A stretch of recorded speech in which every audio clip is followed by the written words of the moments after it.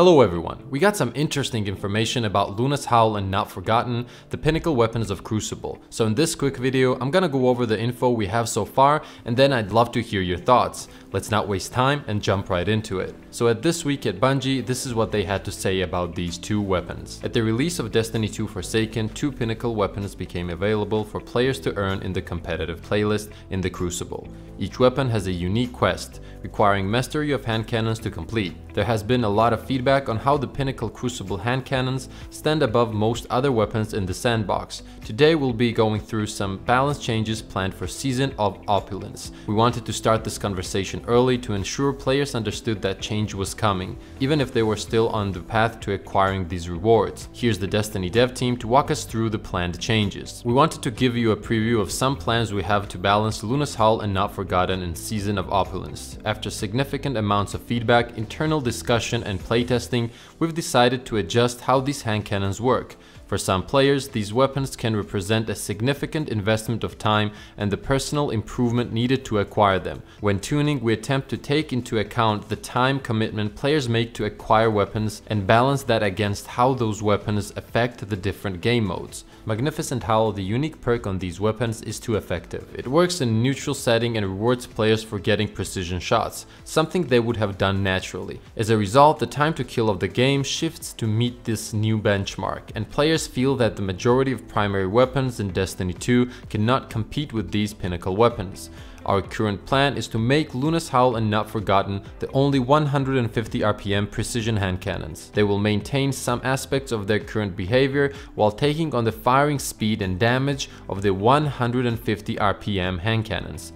Magnificent Howl will also be adjusted so that it increases only body shot damage, resulting in a 2 headshot, 1 body shot kill. Magnificent Howl will still give an advantage due to requiring less precision hits for optimal time to kill. Like we do whenever Destiny gameplay evolves, we'll be watching the conversation starting today on our planned changes. We'll continue collecting feedback once these changes go live at the beginning of the Season of Opulence.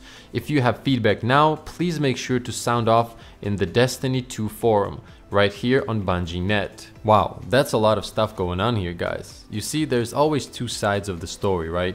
We have people who put in a lot of time for the Not Forgotten grind, like myself, and a lot of people are already upset at this decision. If you go to the Bungie forums, you'll see a lot of posts already asking not to nerf these weapons, and that is understandable. But at the same time, it's a fact that these weapons are locking the meta in one spot. And I've talked about this in the Crucible video I made a few days ago.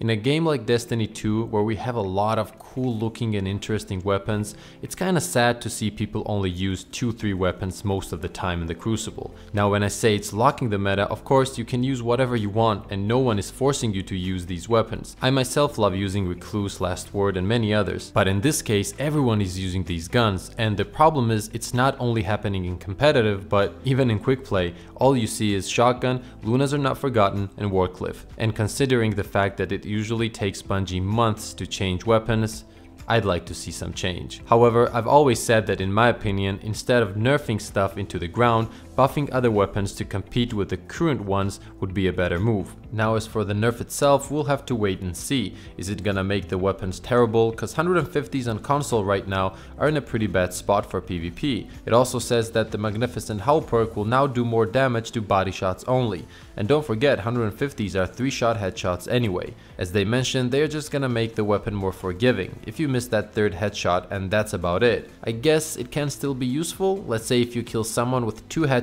if they are not full HP and then use that 3rd shot on someone else, but it has to be a body shot. I don't know.